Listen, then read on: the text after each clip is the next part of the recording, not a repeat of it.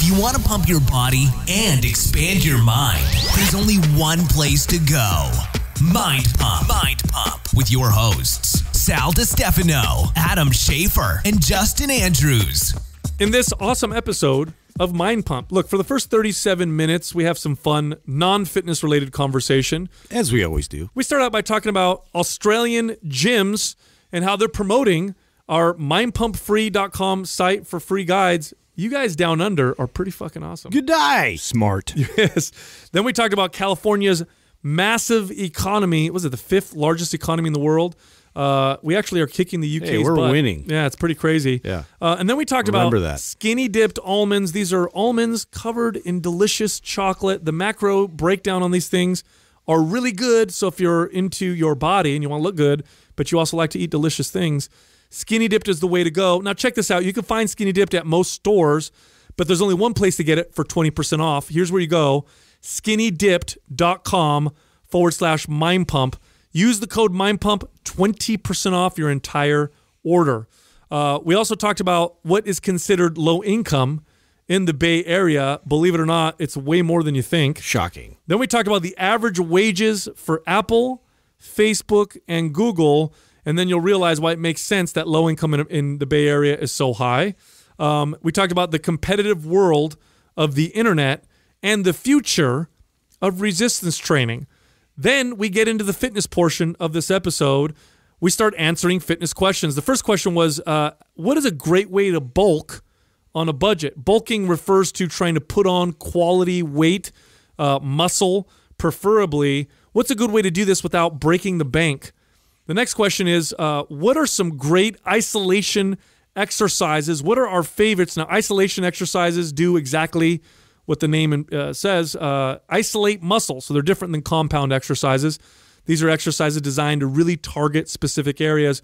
We give some of our favorites and why. I had a hard time. The next question, can we talk about how we first got certified as personal trainers?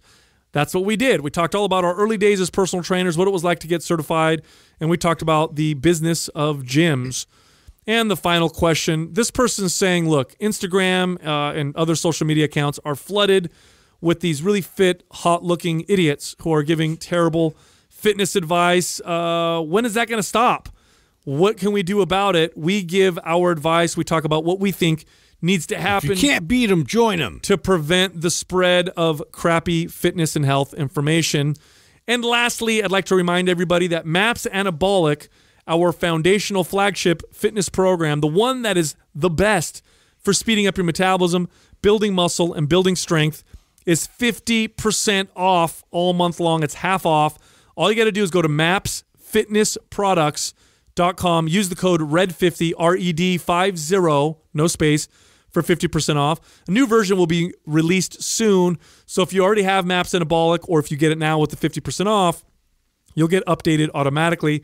We also have other fitness programs. So we have lots of fitness programs for different goals. And believe me, one of them will work good for you. So I don't care what your goals are. Go on mapsfitnessproducts.com. Check them out. Find the one that works best for you and get started. It's a great way to get in shape. We got your back. How cool is this?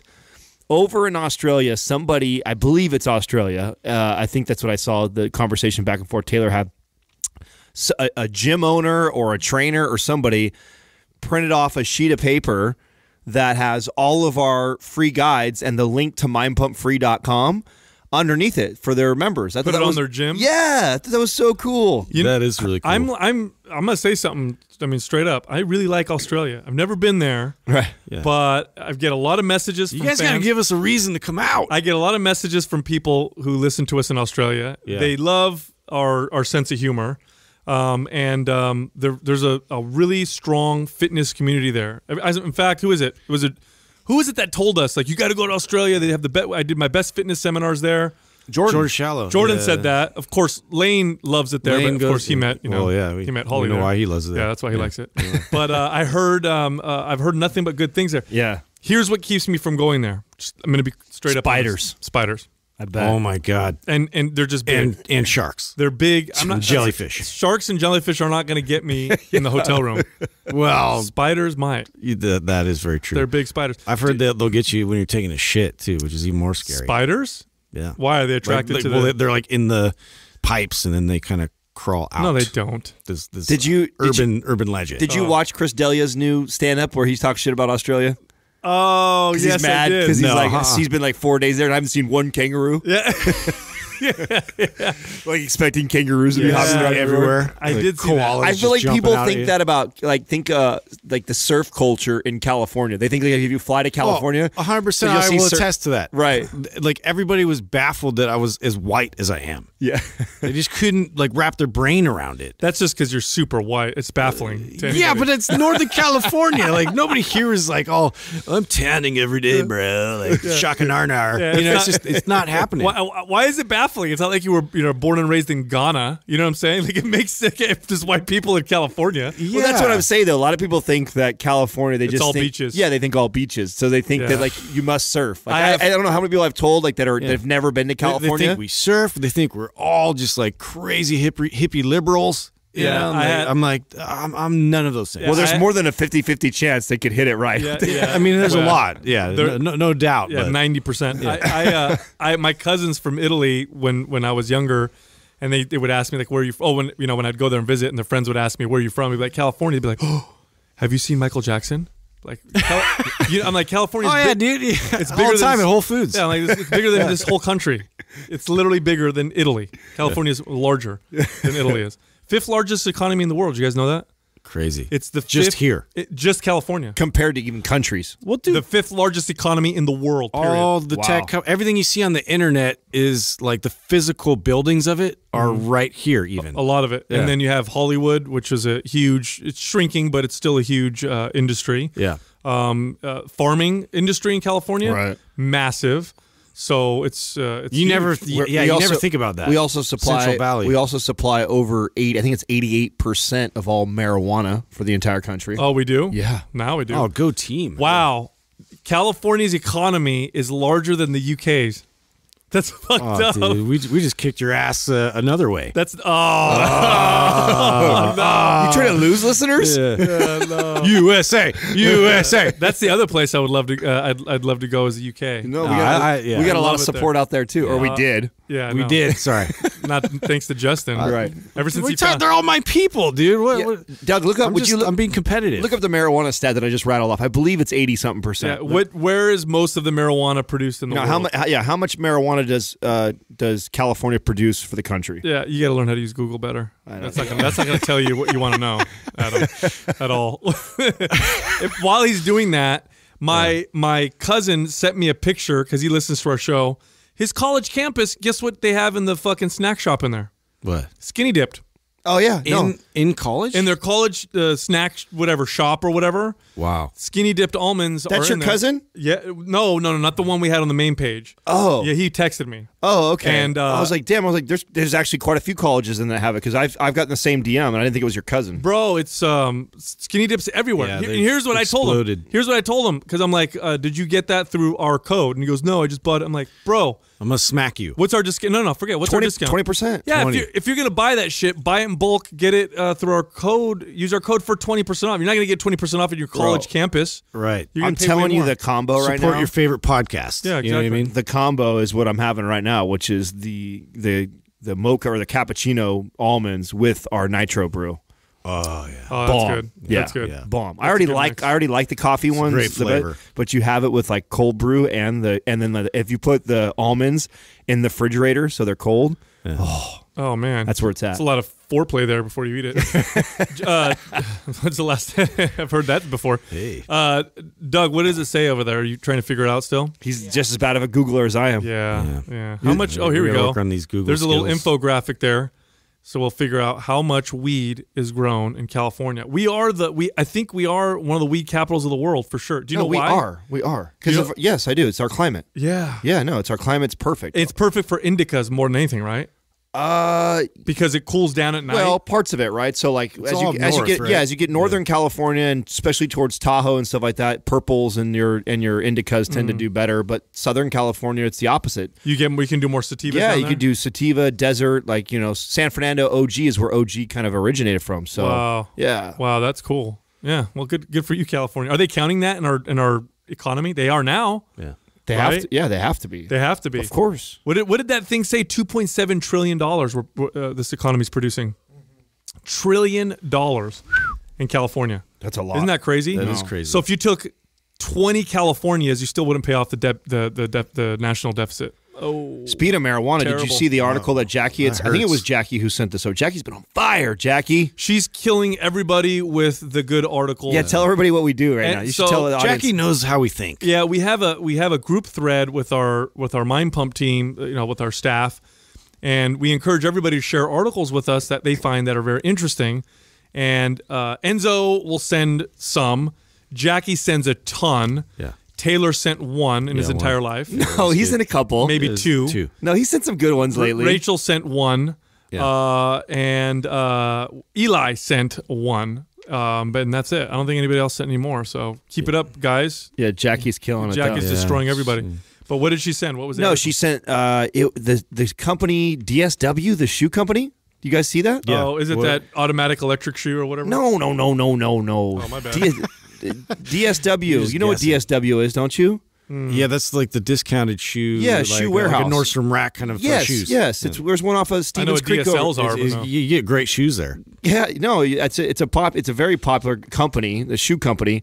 Them and another company, I forgot who the name of the other company was, just invested like $100 million into marijuana. Just The shoe company? Yeah. That's why it was interesting to me. I thought that was really fascinating that a shoe company, but it just shows that You everybody make everything out of hemp now, or Dude, what? hemp is a great textile. Yeah. It's super durable, grows really fast. You know what's interesting? I wonder if there'll be a big surge of that. Yes. Like clothing. Yes, absolutely. Right? Bags, about that. clothing, materials, and building. Yeah. Hemp. You guys know what hempcrete is? It's this concrete-like material built out of hemp that is light and strong. Right. Here's why hemp is so awesome. It grows quickly. Mm-hmm. It's not that hard to grow. It's just really strong fibers, right? Extremely fibrous, Yeah. and it's not expensive, especially now that they've lifted the regulations. Yeah. It's going to be incredible. It's going to be amazing. listen, here it is right Yeah, here. way So better D- than cotton. It's Designer Shoe Warehouse, okay? That's DSW, better known by its initials, DSW. Signed a $100 million contract with Green Growth Brands to sell its 7th Sense brand, which offers CBD-infused products including muscle bombs, body lotion, body washes, and foot creams. Today, Tilray, so Tilray Incorporated, TILRAY Incorporated, has signed a long-term revenue-sharing agreement to market and distribute cannabis products. Just interesting, right? I just think it's fascinating that There's going to be a bubble. It's like everybody is jumping on yeah, it. it's going to be a bubble for a second, and then it's going to pop and then come down normal. You know, because we're going to see marijuana infused fucking toilet paper and everything. I don't. Do you think it'll be a bubble, or Definitely. do you say you guys both say definitely very fast there? It's- 'Cause well, here's why I disagree, because I think it's more closely related to alcohol, and I don't think alcohol is a bubble. I think that it's been something that has been with us and has become a staple. Yeah, but that's not what I mean. I know what you're saying. In terms of total size, It's not going to go away. but- in terms of total revenue, no, I don't think that kind of bubble. Right. What I mean by bubble is like the .com. Remember when all of a sudden everybody was doing .coms? I think it's a bad example. I think we're comparing it to alcohol, which this is what probably happened after Prohibition. We probably had everybody was like, "Oh, it's going legal." Yeah. Everybody's now is a distributor for alcohol, and everyone's putting their money into it. And then what ends up happening? Bars just sprung up everywhere. A couple big monsters come in and really dominate the market, but it's still the market overall still grows. Here's a comparison that I'm trying to give. So imagine if alcohol all of a sudden became legal, and now we know what the main reasons that people buy alcohol for now are drinks, right? But imagine if alcohol first became legal and it was like alcohol bombs, alcohol shampoo, alcohol toilet paper. That is how it started. Right, and that's gone. That's all gone. Right. So I don't think the marijuana market is a bubble in the sense that it's going to grow and then shrink in terms of total revenue. I think it's a bubble in terms of all the products we're going to see, all the promises. That's all.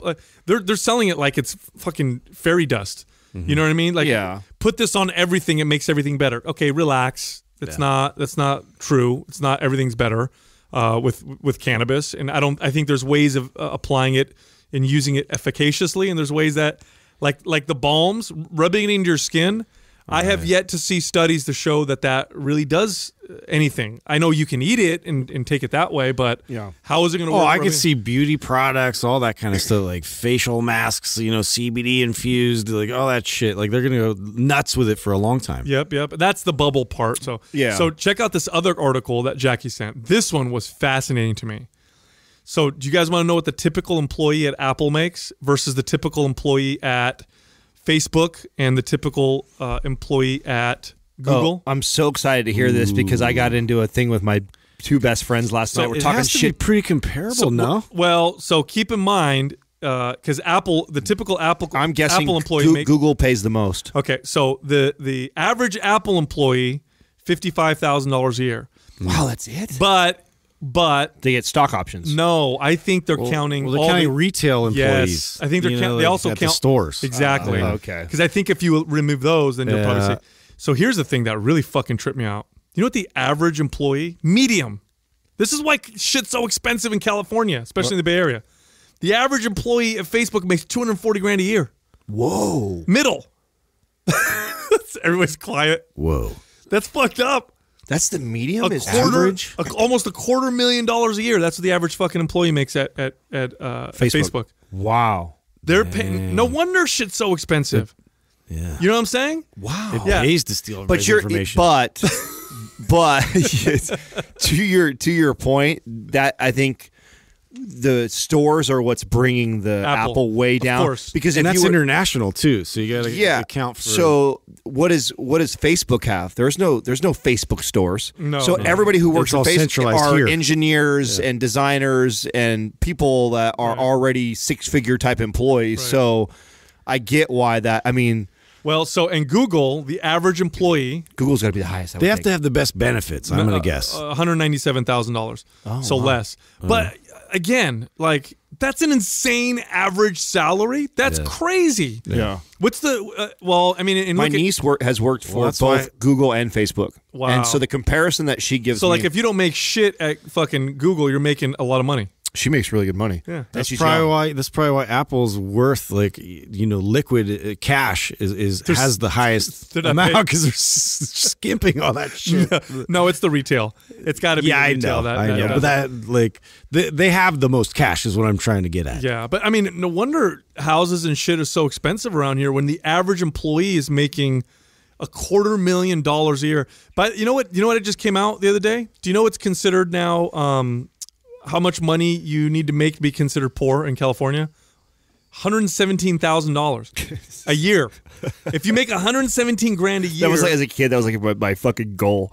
Yeah. Like, if I could get there, I'd be rich. Whoa. $117,000 a year, pretty much anywhere else in America, Yeah, you're doing awesome. You're doing really well. In the world, you're rich, like you're wealthy. Right. But here, it's considered. Look up what they if they use the word poverty. I don't think it's poverty. If they use like below middle class, I don't remember what it was. But No, it was you were considered you could apply for like low income if you were. yeah, that's what it was. No, it was. Yeah, It was. I saw the article. I remember when it came out. I was like, oh, I told Katrina right away. I was like, dude, you know what we should use? I said, we should use one of your jobs where you're only making this much, and then we should apply for that. She's like, Oh no. my God! Could you? What does that say right there? Oh, that's Kaiser. Can you imagine? Like you have let's say you're some kid. There it is, right there. 84,000 a year No, now that's- qualifies as low income. No, that's old. That's Orange County too. Yeah. No, that's old. It was 117. Imagine if there it is. Families earning 117,000 now qualifies low income. Yes. Yeah, that's ridiculous. So imagine this: you got like family visiting from out of the state, because you moved here or whatever, and your mom's, you open up you're at the grocery store, you open up your wallet, you pull out food stamps, and your mom's like, "Oh my God, like." You came to Cali, like, are you okay? Is everything okay? You're like, well, I only make 117 grand. 114 grand a year. Like I'm getting by. I need, you know what I'm saying? Yeah. That's I'm taking the bus. That's absolutely insane to me. Anyways, it was cracking. crazy. It's got to come back down, dude. It has to. Nope. I think it's We're getting, playing with Monopoly money at this point, aren't we? I mean, think about this for a second, okay? Because then you pair that with stats, to Justin's point, of like, what's the average person in California's debt? Like, how much debt are they working with? Probably a lot, especially houses, right? But just think about it this way. If you walk into Facebook Net today, which they have a lot of employees. There's thousands of employees in California, and Facebook's a huge company. So you walk in there, every other person you run into is making more than $250,000 a year. That's how much. That's what it means. 240 is the middle. Yeah. So every other person you see a hi to, a high five, like that guy makes $300,000, that guy makes $350,000. That may. My cousin or my niece's position for Facebook is to recruit those people. So she has a position where she gets paid really good money to do nothing but try and poach people like from Google and from all these other companies to come work for Facebook and offer them more money. It's actually really interesting to listen to like how that process works for her, like how they figure out. They have like tiers, like based off your education, your experience, or whatever like that, like from other companies. Like, okay, this person, we can give them this much, and then they go back and forth and they negotiate. Well, that. so this is a great example of how markets can really work very well for people, for not just consumers, but for people who are employed. You know, tech is a very minimally regulated industry, mainly because it emerged and grew and progressed faster than it could be regulated, right? It's just out of nowhere. I mean, the internet itself is really a self-organized piece of anarchy, if you think about it. Like, if you look at the internet and you go online and you navigate and do things, there was no government agency, there was no regulation that came forward and said, okay, here's how everything's going to work. Yeah. It was literally lines were created. That's about as far as it went. And then it just literally self-organized, because this is what people do and this is what markets do. And tech did that. And so what's happened is, because of the minimal regulations of this industry, and because it's it's running the world right now, it's growing so fast that companies, like, the reason why they pay so much is because it's highly competitive.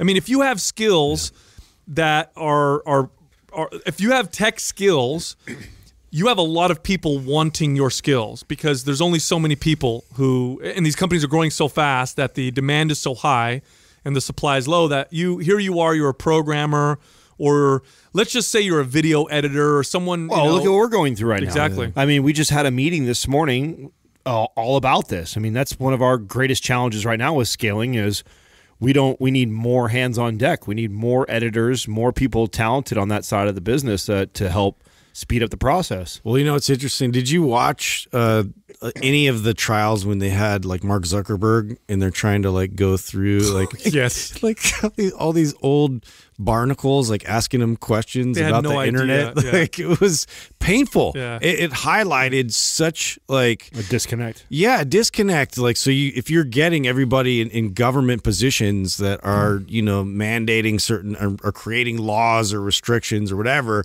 they have no fucking idea, what they're dealing with. dude. If you look up online, what did the average web page look like 6 years ago? Yeah. Okay, and you'll see how archaic it looks in 6 years, how quickly it's changed. And like I said, if you're somebody that appreciates what technology has done and how fast it's grown, or maybe you're not aware, maybe you're just not aware, but if you really stop and look, you'll see that it has literally, it's transformed society in it's created more wealth and more opportunities than anything else in such a short period of time.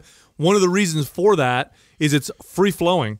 There's almost nothing that stops you. I remember when Doug and I first created Maps Anabolic, and I sat down with him like, okay, we need to get a business license. And he looks at me and he goes, business license? For where? It's on the internet. We don't get one. And I remember being like, whoa, there's so much, because when I opened up my personal training studio, there were so many more hurdles and things I had to jump through to get that business going, versus online when it's just go. And it's all, like I said, it's literal anarchy, and it's self-organized. And you're seeing it get cleaner and cleaner and cleaner in a very, very short period of time. Do you think it's going to get regulated the same way? I mean, to that point, I was just talking to Scott and Cece over at Red Dot. Love those guys over there. Great Bay Area Fitness. Yeah, great Bay Area gym too. So if you're somebody who's looking for a personal trainer in the Bay Area, the quality, high quality trainers. Yeah, the trainers that they hire over there. You guys may see some of the videos that we shoot. We shoot some videos over there. They're right up the road from us, and really like them. But he was telling me, like, man, how long it took them to get that place up and running because of all the red tape they had to go through the city. Oh yeah, so it was crazy. just an absolute fucking nightmare. It's insane, and all it does is dramatically slow down innovation. And again, you look at the internet. I remember when eBay first, and eBay is now considered one of the dinosaurs online. How funny is that, right? Yeah. But I remember when eBay first came out. Here was this company that was going to allow people to buy things from other people that they've never met, and they got so much criticism. Retail stores were big retail companies were laughing, like, "Oh, people are gonna get ripped off. It'll never work. It's terrible. People aren't gonna see each other, so it's gonna be this horrible." And you know what's funny? Their success rate is better. You're more likely to have better quality going through eBay than you would through retail stores. And of course, we know what happened to eBay. They exploded and did very, very well.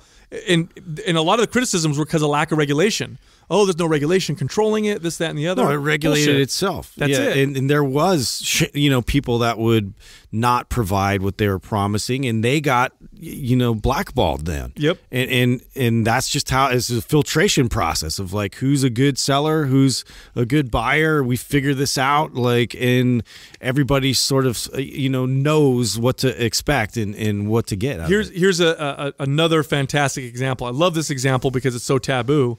When you look at the black market for drugs, which, by the way, is a massive, massive billions and billions of dollars. About Silk Road? Drugs, just black market, like all the stuff that's strictly regulated, everything from cocaine to psychedelics to whatever.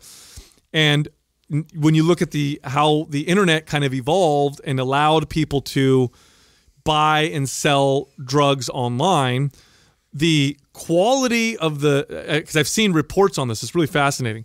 The quality and cleanliness of the drugs has gone through the roof because people are buying them online. And what's end up happening is if someone sells, and I'm not advocating for drug use at all, but this is real now, a huge percentage of accidents and overdoses. It's turned into like the Wikipedia for drugs. Well, it's like you have a collection of so many people using that website and they're giving reviews. Like it polices itself. It's amazing. That's what I'm saying. I've watched this happen with steroids, being somebody that's used them in my early 20s all the way into my mid to late 30s. When you first were to buy steroids, it was like you had to know somebody who went down to Mexico and got them, or trust that this person. And you didn't even know if it was real. Yeah, you didn't know anything, and so it was like a rolling the dice if you got something. Where now, man, there's places online where it's like, dude, this guy has a 5-star rating. I mean, I've had situations of ordering. This is totally putting myself out there, where you order and it's coming from like overseas. And the guy cares so much about his rating online that if something got snagged in the mail and we're like, hey, I didn't receive my product, he's like, don't worry about it, refund your money, or ships a whole new thing over because he's so concerned that he's going to get a bad review. It's so funny because this is real now. A large percentage of the accidents and overdoses and deaths that happen from drug use is because people don't know what the quality is. So here's a simple example. If you're somebody who uses heroin, and you get it from one dealer, and then another dealer gives you heroin, and the strength is way different, boom, you get an overdose. Or if it's some other drug that feels like heroin, but it's a designer drug, or it's some other bath salt or some crazy shit, right? Well, because online people are rating each other, the market this is free market at work. People's stuff is cleaner, less overdoses. And again, I'm not advocating for anything, but it's safer though. It's just an example of how this works. Uber is another great example. So, when you look at look how look at what happens when you go to an Uber car now. I mean, I remember so when much better. Oh, you get in, the car smells good. The guy's got an iPhone charger, he's got water for if you want. He's got an Android charger ready for you. There's a little snack right there, a mints. It's like it's crazy. It's insane, and so but they want their good reviews. And again, the reason why I'm saying this is when people look at how much money people are making in tech. It's because it's such a growing industry. It's so competitive that Google's competing with Apple, and they're competing with Facebook. Rapid innovation. Oh, you know how many times Facebook poaches people from other tech companies and vice versa? It's hilarious. Oh, it's a game. It's a game back and forth. I just told you. I mean, she has a position. They have it's her job. She literally moved out to New York. They created an office, because of course here is the hub, right? So this is the main place, is here in California. Well, that's grown and it's become so big. This is spreading so fast that New York now has a hub. Now this hub that's all they do. is go recruit people, like go hire and staff people for Facebook. There's a whole department, a whole building dedicated to that, and they've now built it out in New York, and that's what she's moved out there for that, and that's all they're doing is trying to poach these talented people from all these other companies. I mean, that's how competitive it's become. It's crazy. Anyway, so I have another interesting study that somebody just sent me. There's this, I've been talking about this now for a while, where the medical community is now starting to catch up to the incredible longevity and health benefits of weights, of resistance training, lifting weights. Nice. Because for a long time, you go to the doctor and the recommendation was 30 minutes of vigorous cardiovascular activity, and it was never to lift weights. And in fact, if you had certain conditions, like let's say you go to the doctor because you have angina, of the heart, or you have some kind of, myocardial infraction, or, post-heart attack, whatever. Many times what they'll say is, don't ever lift anything over 5 pounds. Don't lift anything over 10 pounds or whatever. We don't want you to exert your heart, but just make sure you do cardiovascular activity. And what they're saying in this paper that was just recently published, this is from Baylor University, is that this is wrong. That they're probably reducing people's quality of life and health because these people are afraid to lift weights after they've had these cardiovascular type incidents. And there's some studies now that are showing that people who do lift weights later on, when they're cleared to do so, have an incredible increase in quality of life and longevity, and that now they're going to start looking at recommending resistance training specifically to people who've had a lot of these issues. Which this is, again, it's that trend. We're starting to catch up now. I seriously think, I swear to God, I think we're 5 to 10 years away from weight training being the way people work standard. out. That's the standard. It's not going to be running. It's not going to be cardio. It's not going to be going on a bike or swimming. It's going to be lift weights. It's just about the right dose, and that's that's the part that has to be discerned. It's like first of all, there's a lot of skill involved in it, and so there's got to be that. So the education process of that, like being implemented in the schools, is going to be vital to really like spreading that further. We talked about that, but I think in terms of like people understanding that not to overdo it, that's why we stress that point so much, because you want it to benefit you. You want to benefit your body. There's health practices involved with lifting weights, not just purely performance and aesthetic driven. I go back and forth on if I agree with that or not. Why? Because of the complexity of weight training? Yeah, it is. That's complex. the one thing. Because I want to agree with you and believe that, because it seems like all the signs are pointing that way. The science is pointing that way. It makes obvious sense to us, but then sometimes I wonder if that's just me inside of my bubble thinking this way, and it's like, for the average person, the idea of learning how to squat properly or do a movement like that is just so complex that it's and it requires more instruction. Yeah, and unfortunately, we live in this society of instant gratification, and we don't want to work for anything. We don't want to do a little extra effort, even if it means it's that much better. Think for about us. it this way, because I went down this path. I was thinking exactly like that the other night when I got this study, and I'm really working through my mind, like what are the different directions that society could go with this? Either it could shut them down, like, oh, it's too complex, I don't want to do it, or I started thinking of the old recommendations of cardiovascular activity, go out for a run.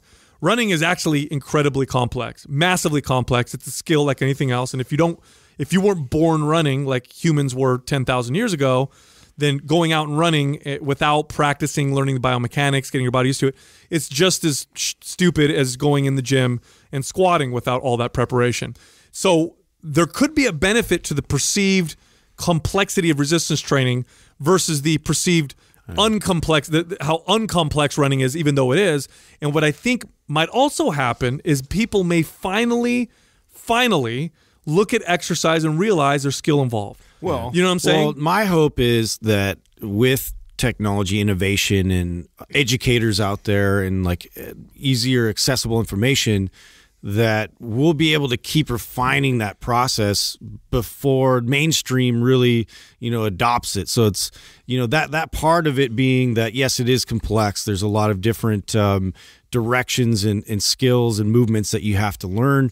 But what's step one? Like if somebody were to put that in, like, this became a real straightforward process, and that puts a lot of weight back on people like any educator like us or any other people putting out programs, like present it in a way that is, refined. Well, That's a good point. I mean, the success of this business is banking on that. You're right. Yeah. Yeah. I mean, I if we want to talk about Mind Pump being around 10, 15, 20 years down the road, your theory is it's important, and I hope that we're a part of that movement. I mean, That's our goal. I think we're all counting on that we will be part of that wave that happens and simplifying weight training for the average person and making it as a very easy entry level, right? So where it's not this hard transition of, I don't know anything about weight training. I know, but I've heard that it's supposed to be the best for me,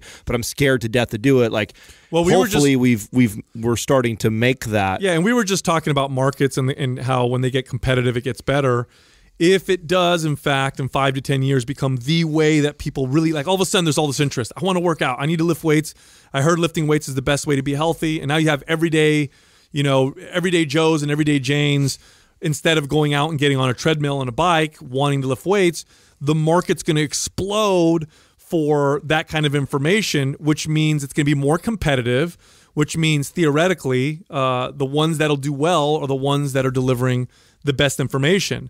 And it may just wash out a lot of the crappy stuff and may cause like, hey, who knows? The future workout videos for the everyday, mom and pop people or whatever, the future workout videos may just be, today's workout, we're going to, do some priming, and then we're going to learn how to squat, and then we're going to learn how to do a push-up, and then your workout's over. Like, that may be what they end up looking like. Who knows? Especially if the market explodes the way that I think it totally can.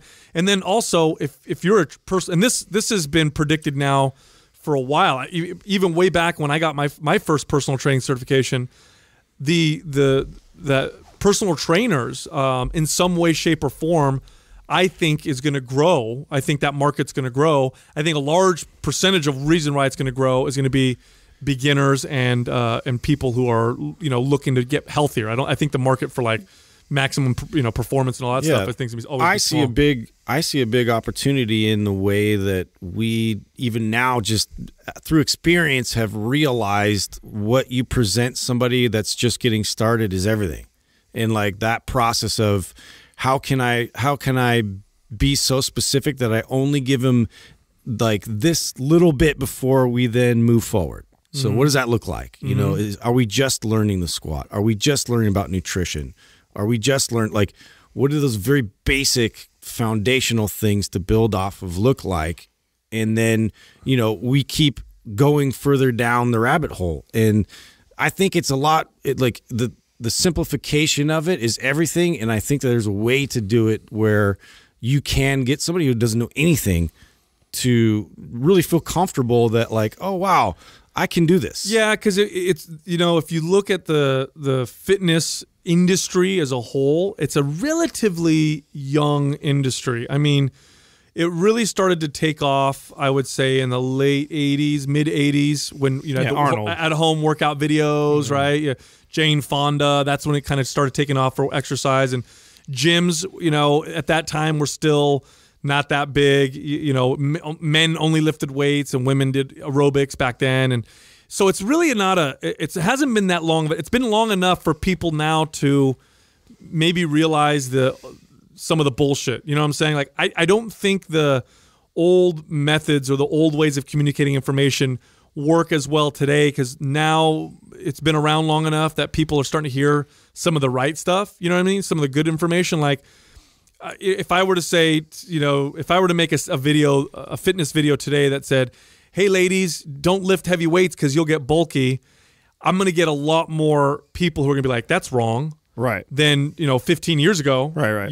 So who knows? Information's travel for Yeah. It's just the only, I hate to say it's not pessimistic, but the more realistic attitude I have about it is that we tend to be evolving to this less and less and easier type of a society. Like we're always looking for it's an opposite message that we're sending, which is, you want to put the work in, you want to take your time, you want to learn how to do People are this. riding scooters now instead of walking. Right. We're kind of screwed. Yeah, exactly. So sometimes I know that we're fighting an uphill battle when it comes to the message that we're presenting, and I don't know. Maybe it will be something that just those that care about personal growth. It's weird, right? And learning that they will, and then the others. That's what I was going to say, because it's weird because humans are kind of funny. We tend to like swing way over here and then swing over there. Yeah. And maybe we've had enough generations now of obesity and poor movement patterns and just shit health from the crap that we're eating that it's starting to swing.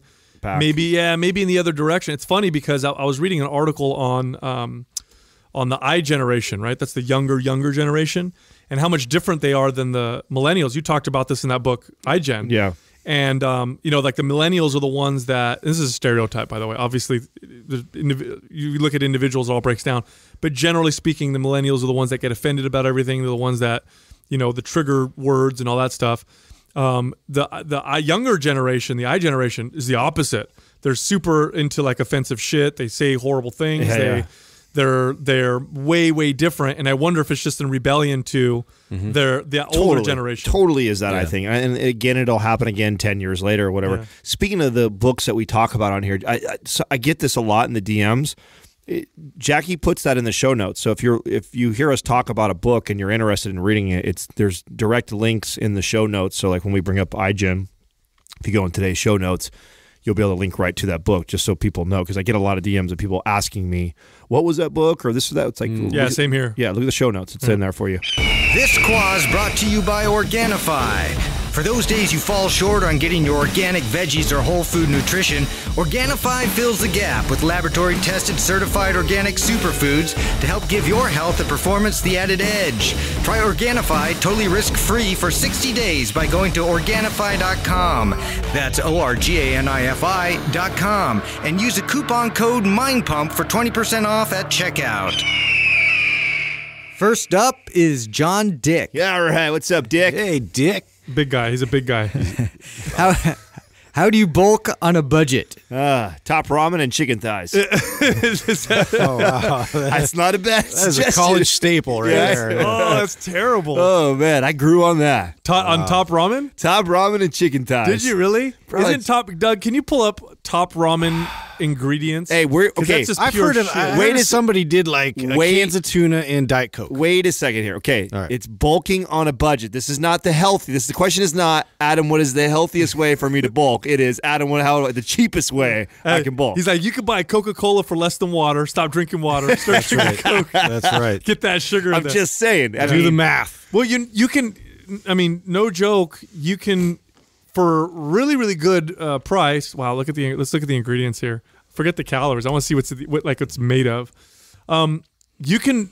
There's things that are worse out there. You Yeah, can you can buy. eat dog food. There's things that are worse out there. You Come can on. buy a lot of ground beef in bulk and freeze it. Yeah. And white rice. White rice has got to be cheaper than Top Ramen.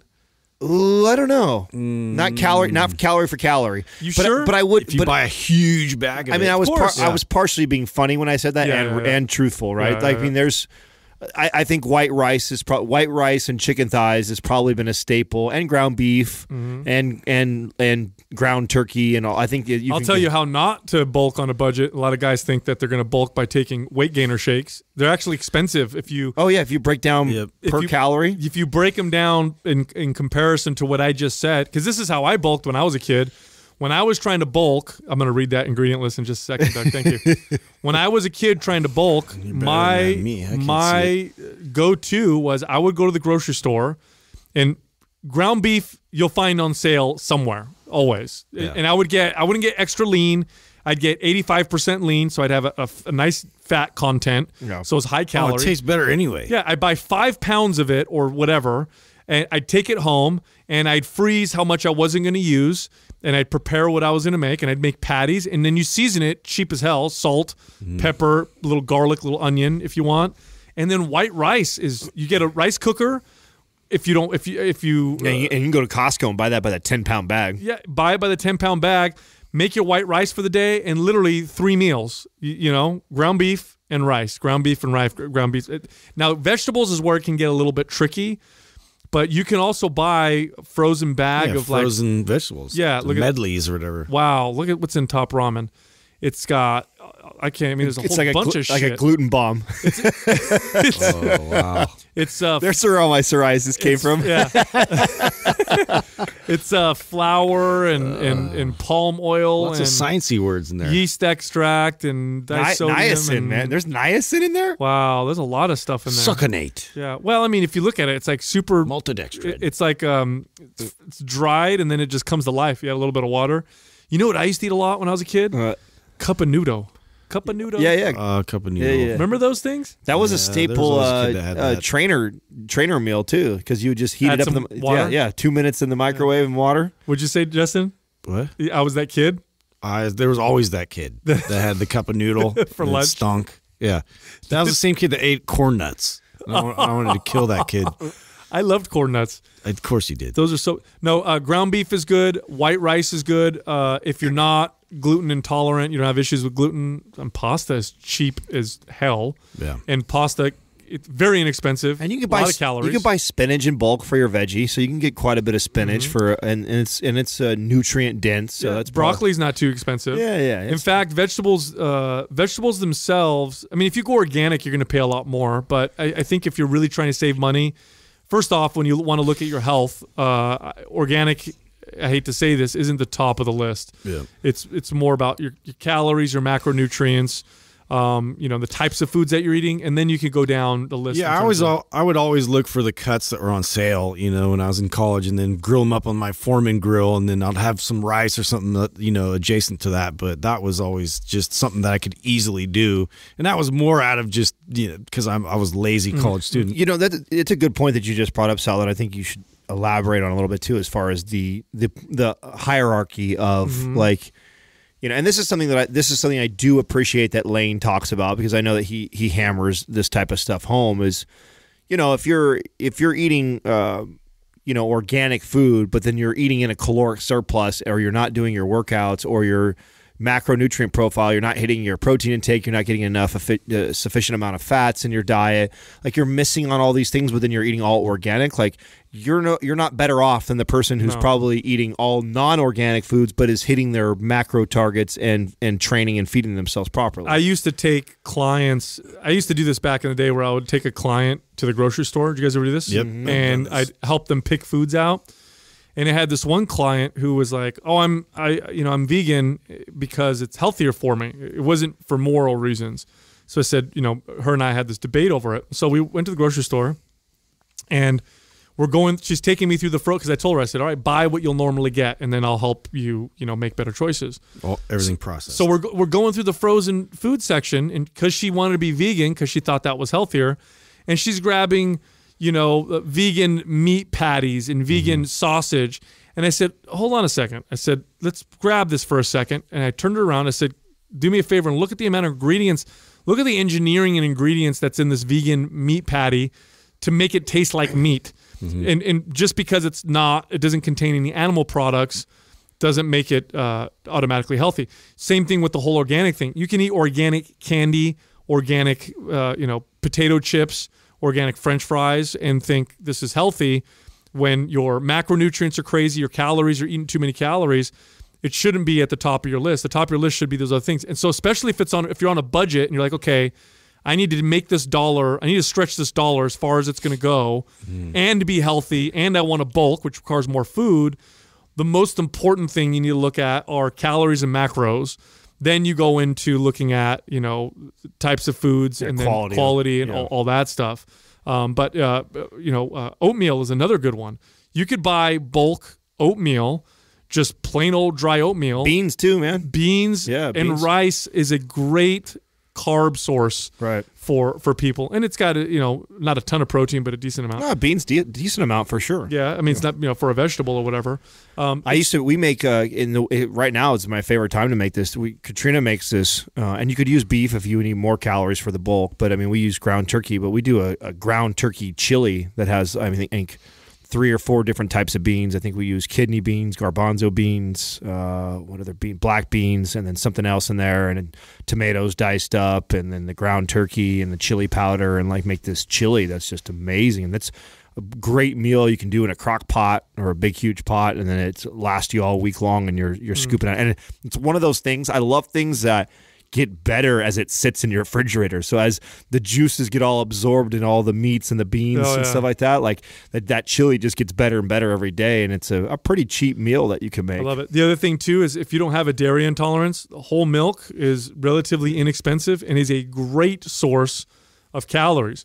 If you want a post-workout shake, buy whole milk. In fact, I think there's studies that show that whole milk does as good a job at replenishing glycogen and all that stuff and recovery. Right, as like getting a protein powder. Yeah, that was one of the ways I did it too as a teenager. Is I would buy whole milk at the grocery store, and I would just drink whole milk. I would drink 2 gallons like a week. Did you really? Yeah, it was ridiculous. Yeah, and it's good quality calories for someone who's maybe skinny and trying to bulk.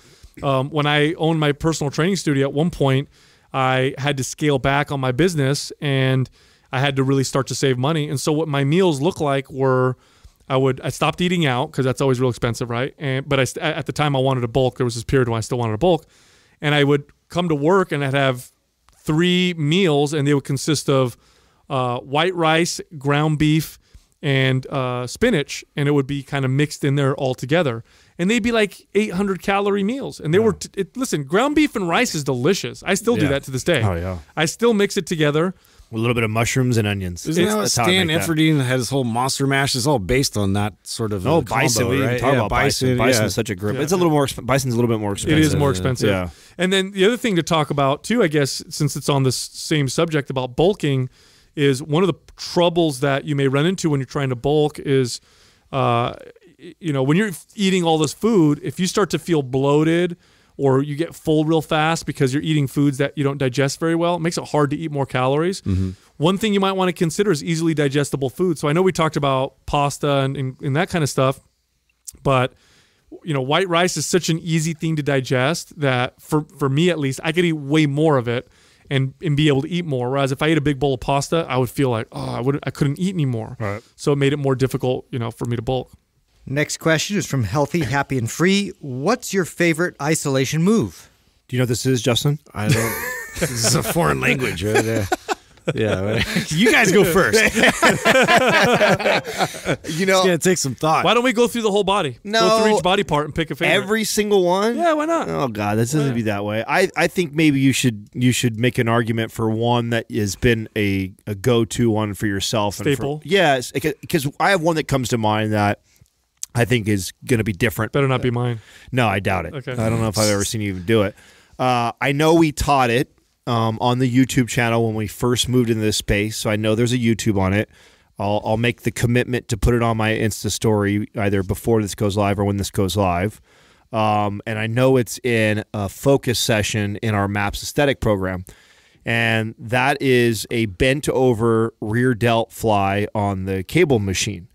And I'll tell you why this is a favorite move of mine. One, I think the rear delts are one of the most overlooked muscles on somebody's body when you're trying to develop an aesthetic physique, and putting a lot of emphasis on the rear delt, I think really brings the upper body together. And this is just my personal experience. It's so true. Everybody thinks side delts gives you the round shoulders. It's not. It's the rear delt. Yeah, the rear delt gives you that spade look, man. I mean, it really completes the whole look. And it's not to take away from doing lateral exercises at all. I'm not saying that at all, or even the front. But we do everything anteriorly. We're anteriorly driven in everything, right? So your bench press and all your shoulder press movements are always the front. Everyone seems to have these great front delts. Some people have decent side delts, but very few people I see these just pronounced rear delts, and when you do, it brings the back together. It creates a more of a V-taper look. It makes the shoulders look amazing in a tank top or a cutoff, and that movement. I mean, you've got complete tension on it if performed correctly, and I'll do a video where I kind of break down how to do it without getting your traps and rhomboids incorporated so much with it, because I think there's a right and a wrong way to do it. But that, man, was one of the movements that I included into my routine quite a few years back, probably 5-6 years back, maybe a little bit longer, that I think really helped develop my rear delts, which in my opinion really helped my physique when I was competing, and I think has made a big difference in my overall appearance of like my V taper and shit. That's a good exercise. I learned that early on when I was younger lifting weights. I have narrow shoulders naturally. I don't have this really wide bone structure like Adam or Justin, and so I really wanted my shoulders to come out, and I wanted to develop them really well. And I read an article by I think Charles Glass wrote it. You guys know who Charles Glass was? Mm-hmm. He was one of the best bodybuilder trainers, and he was all popular in the 90s. And he talked all about the rear delts and how you need to develop them. And I focused a lot on them after reading that article, and it's what gave my delts their look. Until this day, my delts are one of my better body parts, and it was because of all the. And I actually started all my workouts with rear delt exercises. That's something that I did different too. Is that instead of what the typical shoulder routine that you see overhead press first, which is it's not a knock on that's wrong, but I think flipping it on its head, the rear delt is just as damn big as your anterior delt. So you doing a rear delt movement first, and it's neglected the most, saving your energy for that, training that first, and then working your way to the front was a game changer for me. Now I'm going to pick an isolation exercise that I fell in love with early on because it did what a lot of isolation exercises promise to do, and it did what a lot of isolation exercises typically don't do. So let's go into those two things first. What isolation exercises are really good at doing, and the reason why they should be included in your routine, they shouldn't be your entire routine, but they should be included, is that isolation exercises isolate. So if you want to connect to a muscle, a specific area or muscle, then there's no better way to do that than isolation exercises. This is why I think bodybuilders have the best mind-to-muscle connection over any other strength athlete, because that's literally their entire game. Their entire game is to feel, connect to a muscle, and develop a particular muscle. And so if you're somebody who does all these bench presses for your chest, for example, and you just don't feel it in your chest, even though your weight is going up and you're bench pressing 300 pounds and you're real strong, but then you look in the mirror and you're like, my chest is not very developed.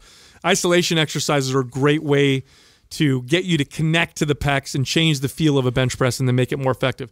And this is true for all body parts. Glutes is another one. If you're doing squats and deadlifts and all the exercises everybody says to do for your butt, but it's just not developing, isolation exercises teach you how to connect to those muscles. So that's what they're supposed to do. But something they're not supposed to do is build a lot of muscle. Everybody says and everybody knows that isolation exercises, they don't really build a ton of muscle, and they're not really actually movements typically that you can go really heavy in, because form starts to break down and they start to they're just not very effective. But one isolation exercise in particular actually does both pretty damn fucking well. I wouldn't say it's as good as a compound movement, but it's one of the best muscle building isolation exercises I've ever done, and that's a pullover. A good old fashioned dumbbell or especially barbell pullover. Now, I started doing these early on because I would read all these old muscle building magazines, like old ones. I used to love grabbing these books that I could find that were from the 50s or 60s, and in those days, bodybuilders would brag about how much they could do a barbell pullover with. Believe it or not, this was an exercise that they would actually try to get stronger with, and you'd see these guys would brag about being able to do 300-pound barbell pullovers, and it was just they'd have guys like pinning their legs down so they wouldn't flip off a bench, and they do all this weight. So that got me interested in doing a dumbbell pullover. And then I read Mike Mentzer's book, Heavy Duty, and he's a big proponent of pre-exhausting muscles, because he's all about the one set to failure thing. And he's like, okay, well, you should pre-exhaust the muscle first before doing compound movement to really fatigue it. That was his theory. So I did dumbbell pullovers for the first time, and for the first time, I felt my lats doing pull-ups or rows. I was a kid, right? I never felt my lats, but I did all these back exercises, never got a pump on my lats. Then I did pullovers, and all of a sudden I got a pump on my lats, and I was blown away. Then because of that, I fell in love with the exercise, and I actually got to the point where I could do pullovers with, still right now, I could do 120-pound dumbbell pullovers, no problem. And I got real heavy at one point, getting up to 170-pound barbell pullovers, and they actually built mass in my lats. And you do get some pec activation, but it is technically an isolation movement. You're seeing more and more people use that exercise now. But for a while there, people just didn't do the pullover. Now, if you think about it from a functional standpoint, and I know Justin loves this part of working out, functionally speaking, a lot of exercises don't do that motion, that overhead motion. You don't do a lot of resistance exercises that way. You're either unless you're doing like an overhead pass or something like that, but yeah, really, you're not going to emulate that. Not bodybuilding or anything like that. No. And that's an important like function of the body. It's actually, I would consider it a foundational function of the body. Our shoulders, the way that they're structured, if you look at our scapula and the way it moves and all that stuff, humans evolved to throw. We're actually the most accurate throwing animals on Earth, obviously because we're apex hunters. We hunted with spears. And so that motion is actually a fundamental movement. Mm-hmm. And if you neglect that movement overhead, it's probably not a good idea. And I've actually gotten a lot of people's shoulder mobility and strength. Now, here's the thing. If you don't have good shoulder mobility, it can injure you. Right. But if you work up to it and do it right, it really improves the stability of the shoulder. So it's like this amazing exercise that every time I write a workout, I put pullovers in it every single time. So we're online now. Yeah. Back to AOL. What I was talking about got dramatic there for a second. And then the heavens opened up. Yeah. Mine isn't going to be as cool as your guys. I don't really I don't have like a very specifically targeted area of my body, except for I went through a period of really trying to build and develop my chest. And I feel that for some reason it was passed along to me that like having this big, powerful chest was really going to help to contribute to, football, and that would carry over into like pushing people off or, being more powerful in a sense. Whereas I found out later, like what really contributed more towards power was, through the hips and core and be more explosive and more strength in my legs. So I was more focused on chest exercises, and I did struggle for a bit because I was pretty dominant, in my shoulders for a bit where, anteriorly where, I wouldn't feel my chest get as involved and activated. So it took me a process of really opening up and getting that scapular retraction. And one exercise that I felt that's pretty like broy and straightforward was a cable fly. And it's so broy, dude. But like I used to spend so much time there because I could really feel my way through that tension and holding certain parts of that range of motion, and then it would really stretch and open me up, and now I would squeeze and be able to isolate the chest and pull, and I would even hold it in the middle for an extended amount of time until my chest would start to respond and fire and then come back. And as simple as that was, I would go back to do bench press, and it was just like, whoa, it unlocked more involvement from my actual chest muscle, where before that was more of a bouncing kind of a momentum process. Right. Mm-hmm. Someone who struggles with that, one of my favorite things to take them through is to lie a foam roll down on the ground and you showed me that. Yeah. Down their spine. So you lay on it to where your head is supported, and it runs all the way down to your tailbone. And that just kind of drops the scapula, not gravity, obviously, because you're laying down and you're looking up, and you do a dumbbell chest fly there. Such a great movement for somebody who struggles with the shoulder retraction and holding that. Because that's what happens is, especially when you're a guy similar to you, Justin, who's lifting for more athletic performance, like you just want to get stronger, more explosive. And so there's less emphasis on the mind-muscle connection, and it's more about how can I get my body to work together to move this weight explosively, because that translates into sports way better, right? So then you ask a guy like that to all of a sudden, hey, let's build your pecs or let's focus on your chest. And it's like, that's a really difficult thing to do when you've been training a certain way for a really long time.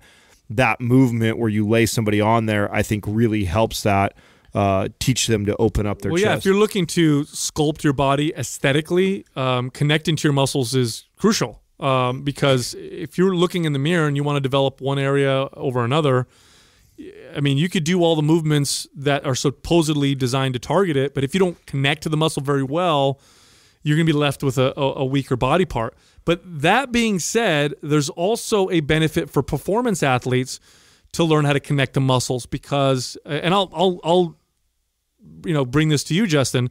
When you learn how to connect to your chest, did you see your bench press numbers go up? Yeah, of course. Yeah. So, and this is something I like to communicate to athletes because a lot of times, like, well, I don't need to isolate muscles. I don't need to feel them. It's like, well, it's not nearly as important for you as it is for a bodybuilder. But learning how to connect to them, then you go back and you do your movement.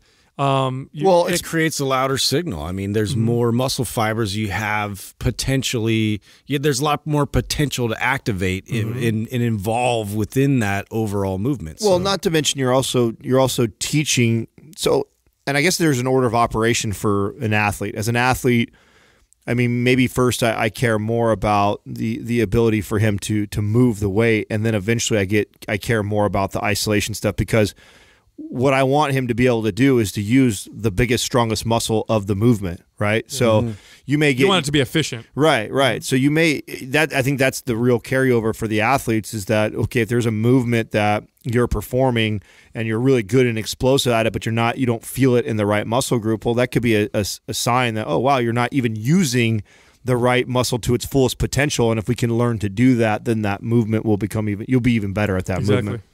Next question is from Junior Fit 978. Can you guys talk about how it was when you first got certified as a personal trainer? What mistakes did you make and what successes did you have along the way? God, I remember. Do you remember your first one? Oh, yeah. I got certified in Apex was the first one, 1998 right? was, I think, 98. When I first got hired as a personal trainer, I was right out of high school. And at the time, I worked at 24 Hour Fitness. And the certification was their certification. Yeah. So if you get employed at 24 Hour Fitness, they would accept you with a national certification. But if you don't have one, they'd still hire you, and then they would send you to their certification classes. You'd have to pass a test, and then they considered you a certified trainer. And so that's what I did. So I got my job there. The next class was, I believe, 3 weeks later. Right out the gates, I got clients, and I told them all I couldn't train them until I was certified. So I had something like 25 clients waiting for me to get certified. Talk about pressure. Oh yeah, right away. I was selling training. I had all these people waiting for me.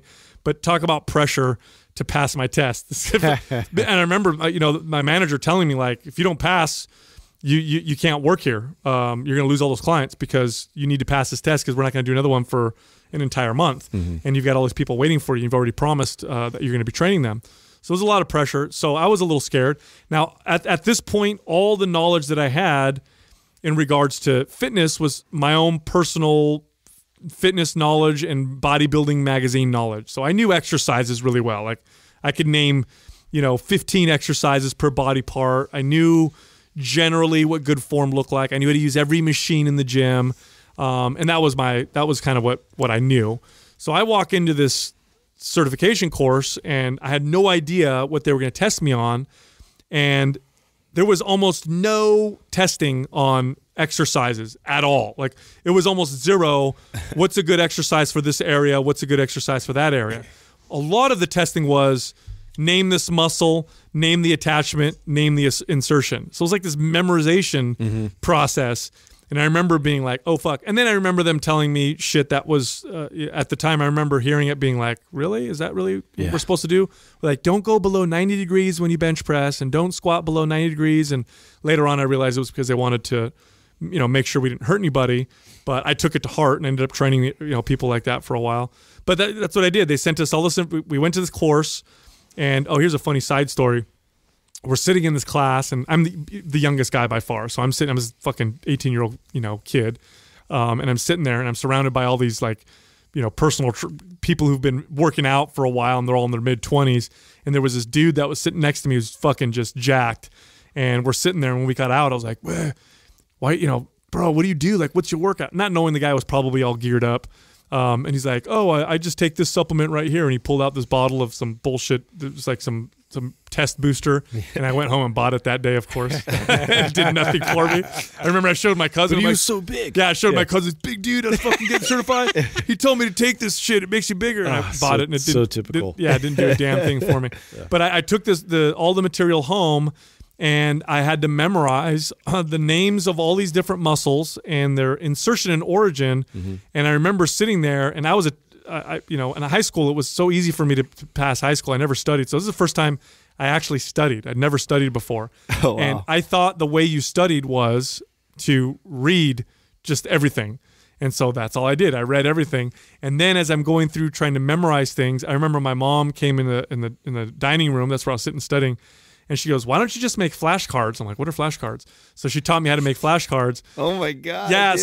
so then I did flashcards to memorize everything, and then I passed my test. This is how I taught my trainers to pass. So I had a national cert before.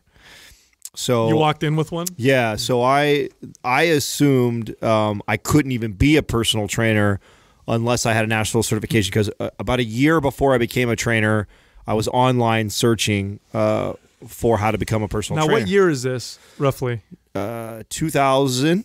Yeah, Okay. 2000. Okay. Yeah, or 99 even, because it was right out of high school. Oh, no, 2000. Okay. 2000 was when, and then 01 was when I started working there. So 2000 is when I'm researching it, trying to find out how to become a personal trainer. Because at that time, I was going to school for Kines. I thought, since I'm going that direction anyways, how about being a personal trainer part-time? It would be a cool gig.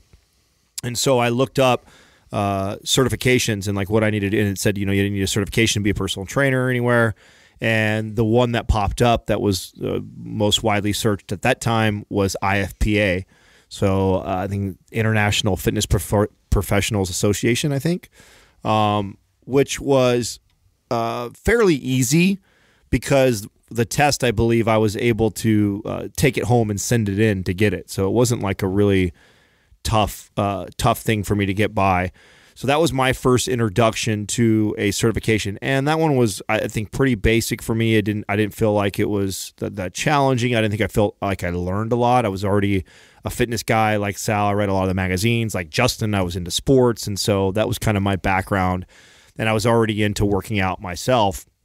Now, when I got hired at 24, I also went through the 24-Hour Fitness University, which was the week-long course, and then at the end they had a big test, and that was, like Sal said, that was probably a little more challenging than even like the first national certification I had. The first hard test that I took, or felt that I felt was hard, was NASM. So NASM, when I was introduced to that and why it was so challenging, was exactly what you said, Sal, and is exactly how I coach every trainer to pass that test.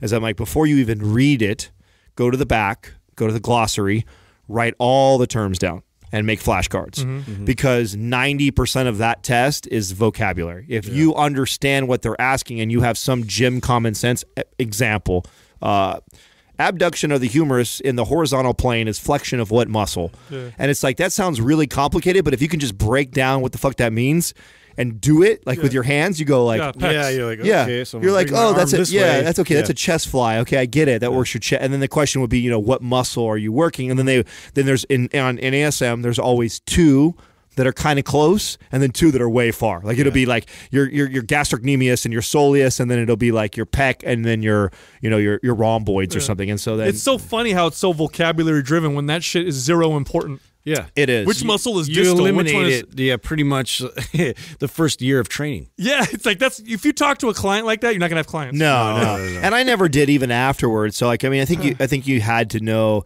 But I'll tell you what I remember that makes me chuckle. And this is how I even coach my trainers. Trainers they get involved into fitness, right? And they decide they want to be a trainer.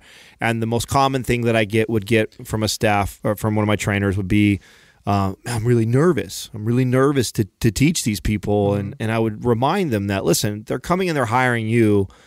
You already know more than they do. Even if you don't feel like you know a lot, you know more than them. So the things that you feel you have learned in this last year or whatever of getting your certification, stick with that. Stick with what you've learned and what you know, and drill that home and give that to them. That's going to be of great value to them, and they're going to appreciate it. So for me, that was the core. Because before NASM, I did not know what my TVA was. I didn't understand core really, and I was just fascinated by this. You're the core guy. I was the core guy. I mean, I was walking around the gym and stopping everybody doing an exercise and showing them how to incorporate more core into that same exercise. So I'm telling people to balance on one leg, doing bicep curls. I'm telling buzz term of the day. Man, and I could break it down, dude. I had the whole spiel for selling somebody on the importance. I mean, I even remember saying this, like, your core muscle is the most important muscle in your body besides your heart. Besides your heart. Yeah, because of course, without your heart, you're dead, right? So besides that,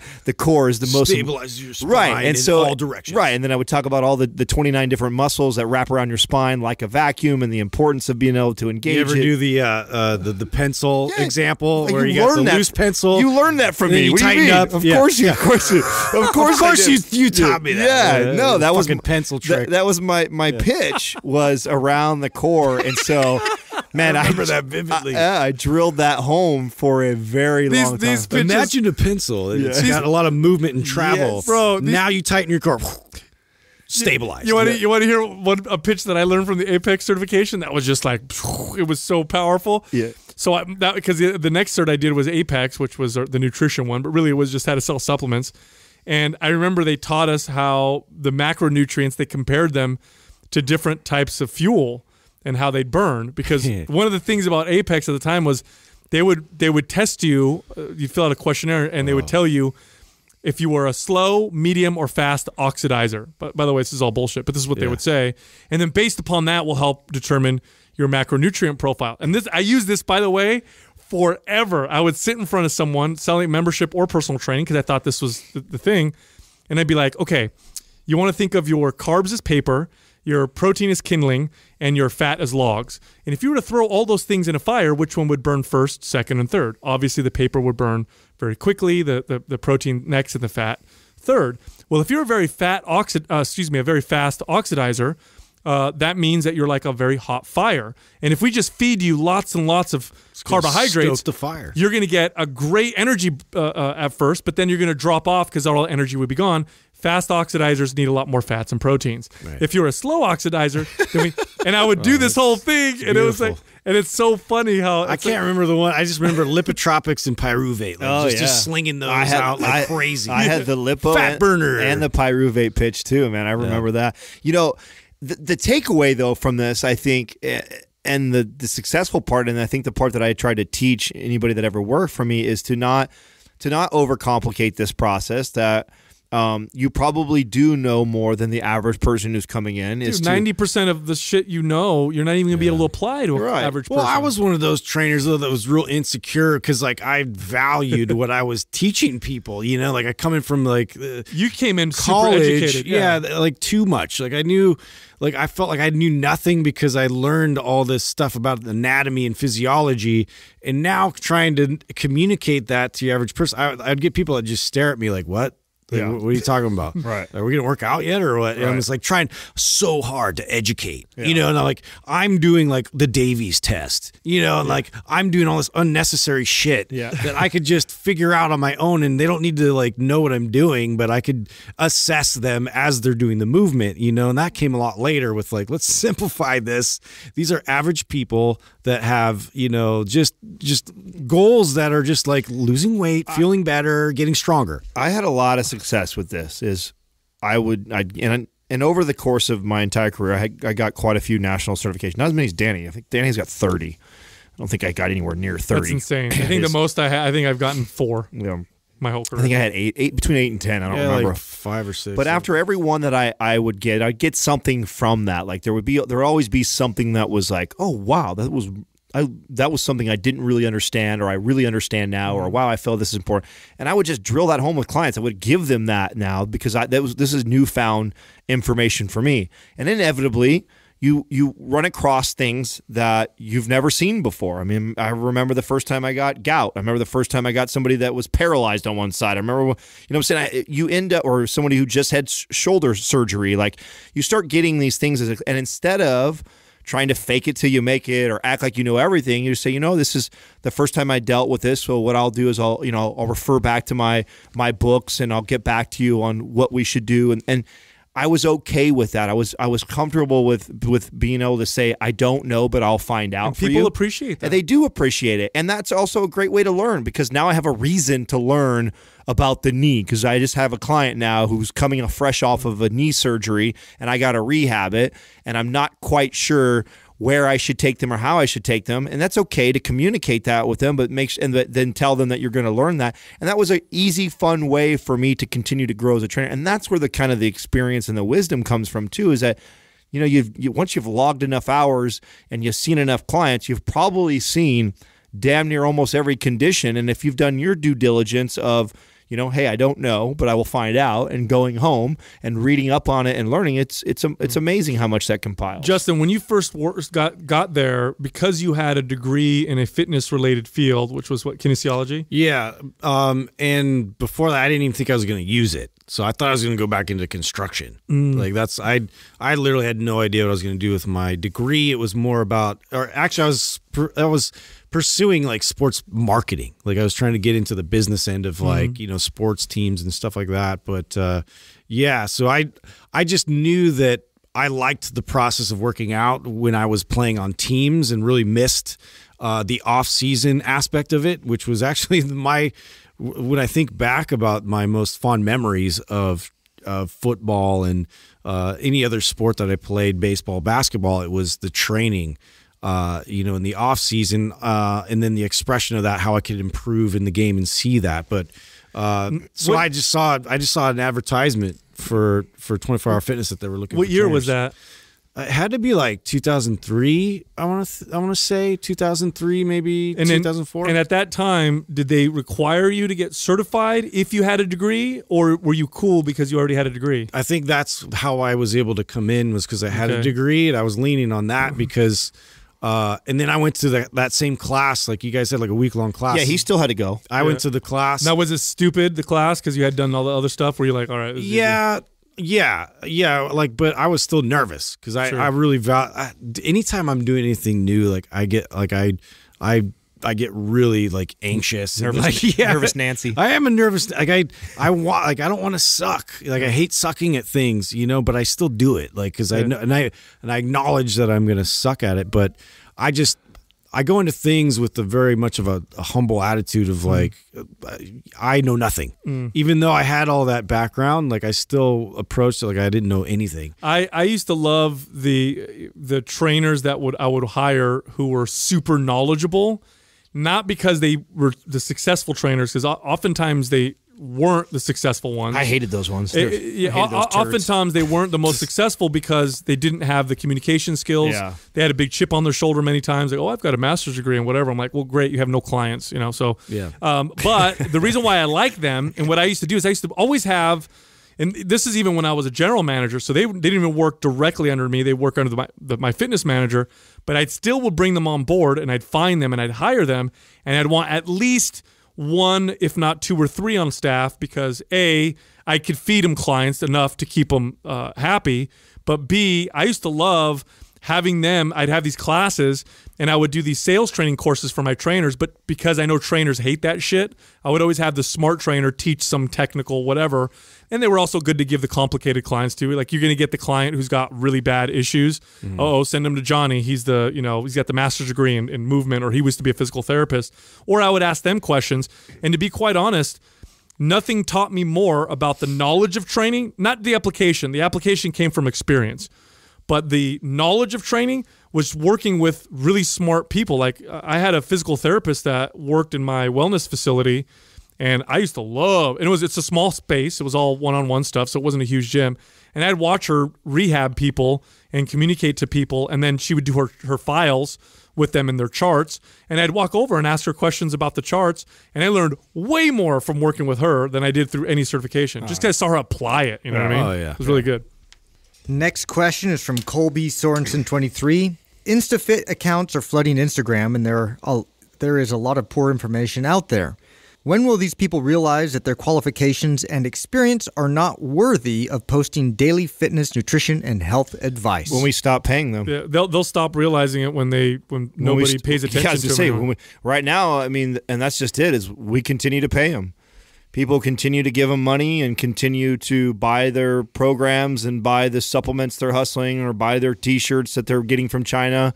Like it's on us. Like I don't hate on those people. I really don't. Like if we're too silly to look deeper into these people and find out if they're presenting good information, and that just because you look sexy does not mean that you know what the fuck you're talking about. Yeah. And if we don't wise up as a consumer, then more power to them to take advantage of all of us. You know, like that. I think that as long as we keep feeding them money, they're not going to die. Here's the way I look at it with these people is I look at it like this. It's a competition. Now, if our ultimate goal or purpose behind what we're doing, which we've all established from day one, is to fundamentally shift the industry so that it actually helps people and provides good information and has integrity, then we need to learn from these people. Not their fitness information, because that's garbage. No, why they're popular. We need to learn why they're connecting to so many people. I don't care how great we just talked about personal trainers with lots of knowledge.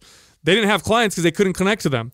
You know, the guy, my other trainer who had no experience or who had little experience, who didn't have a lot of knowledge, had all these clients. Why? Because they were charismatic. They were able to connect. They had good personality, whatever. Great point. So there's something to learn. So the way I look at it is we got to beat them at their own game and at the same time deliver good information. So that's where the whole entertainment aspect comes from. That's why when you listen to our podcast, the first half of the show is us having a good time, because that we know we got to draw people in. It's how you communicate. Because there's massive ego on both ends of that, right? Yes. So you have I don't even need to go to school. This works for me. This is probably going to work for them. Right. You know, mentality versus somebody that's like got like all this education and they're stupid and they're saying everything wrong and but meanwhile they look like shit and you know they're not like applying any of that knowledge. Yeah, and they're not able to communicate it. They're not able to communicate. So we see all that, and I think that it's really tough to find that middle ground. I don't know if I've really seen a good job of that yet. We strive to do that. I like to think that we are. Well, we strive to be that. That's the goal. Yeah, no, I really think that we try and find a middle ground of entertainment while also educating and not being too extreme on either end. Not being so entertainment that what we provide doesn't have value, and not being so educated that it's only the other educators are interested in listening to us. So there's got to be this kind of middle ground. What I will tell you is, and I know a lot of these Insta-famous people that sell programs online, a lot of them aren't as successful as you think they are. We think they are because everybody presents the best version of themselves on Instagram and post their cool cars and all this shit and make it look like they're killing it and they've got 1 million followers. But a lot of these people that have 1 million followers and they sell a program for $29.99, they do really well because they have so many eyes on them, and it's a percentage game that if you got 1% of the people that are buying from you and you've got 1 million followers, that's a lot of money still that you're making at $29 a pop. The problem is as consumers, what you see happening is, Susie tried, Melissa whatevers, and then Susie whatevers, and then Frank's whatever, all these Insta famous people, $29.99, $29.99, and she just keeps hopping around to all these people because she's not gaining any really good value, change, or consistency or knowledge from these people that are providing this information. One of the things about Mind Pump is and we consider this and we pay attention to this, the lifetime value of a customer of ours is really high. And it's really high because one of the things about the programs that we present is go through it. Go through the program. I guarantee it'll blow you away in comparison to anything that's out there online, because where most of our time, money, energy, and focus has been put into the meat of it, the results of it, the programming behind it. It isn't the sexiest. I mean, we're going through phase 2 right now of refacing it and trying to make it look prettier. We worked in reverse. We built something that we may only get 10 people to buy it because we only have 20 people looking at us, but the 10 people that are going to buy it, 90% of them are going to be blown away from it, and those people now become billboards for us and that's how this company has been built.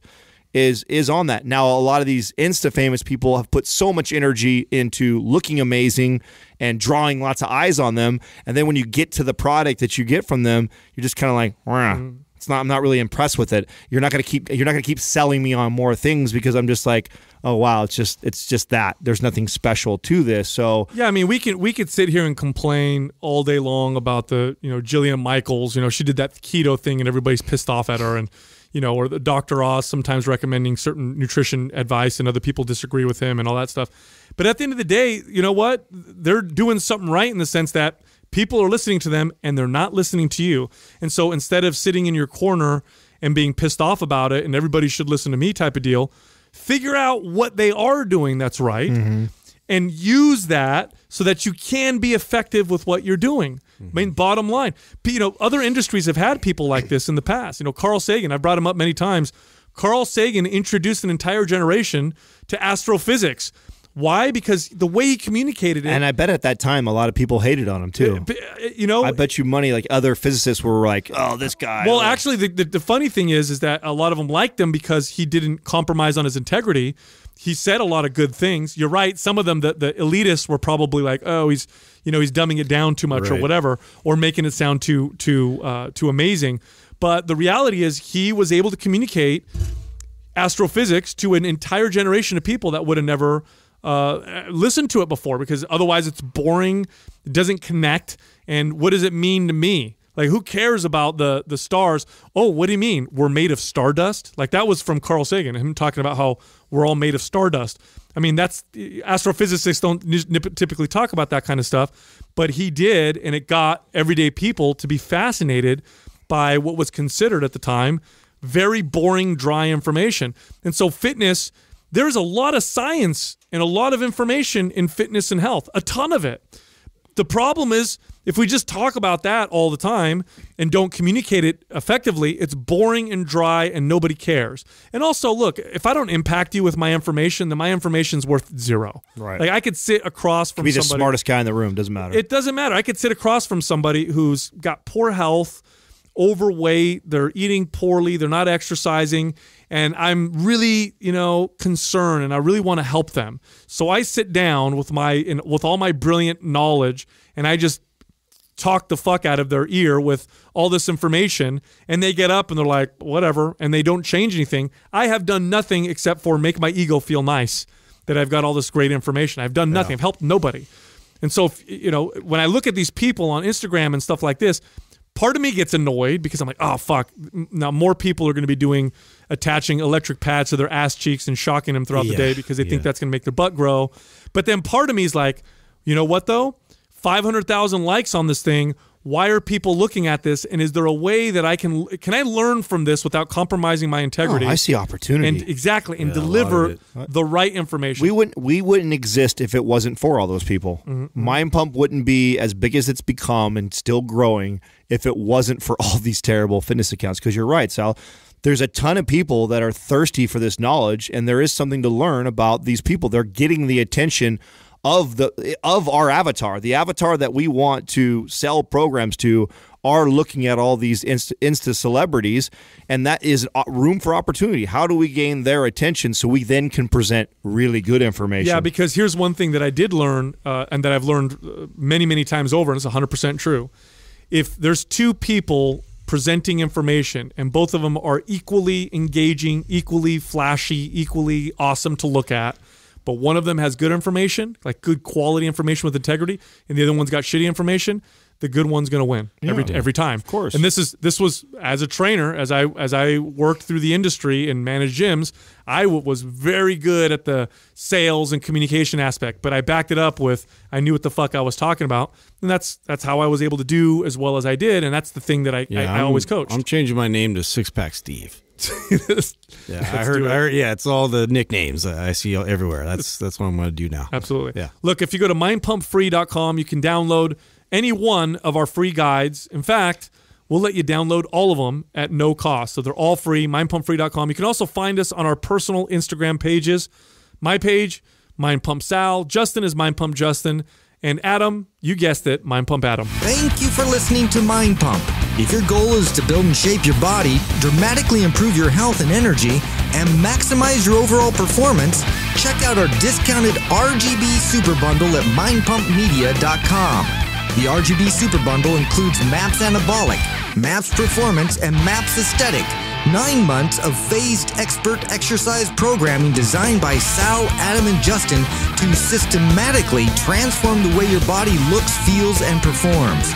With detailed workout blueprints and over 200 videos, the RGB Super Bundle is like having Sal, Adam, and Justin as your own personal trainers, but at a fraction of the price. The RGB Super Bundle has a full 30-day money-back guarantee, and you can get it now plus other valuable free resources at mindpumpmedia.com.